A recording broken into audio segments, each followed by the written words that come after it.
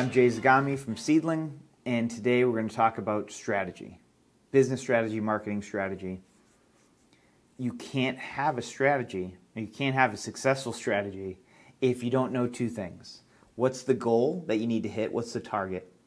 And you have to understand your customers, which means you have to do some customer research, have conversations with the customers to understand what drives them to make a sale, right? They want to know, can you help me?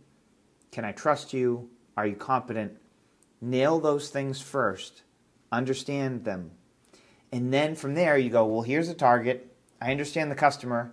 It becomes pretty clear what you need to do to get there. Customer research will also include, where do your customers hang out? Where do they go online for information? So then you know where to put the information, right, to share it. If you don't have a strategy, and you can't have a strategy without those first two steps, your success rate is going to be less than 1%. I guarantee it. If that 1% chance is like just luck. But if you have the courage and the discipline to go through the steps properly, your success rate is going to go through the roof. So be courageous, have patience, be disciplined, do the right steps up front.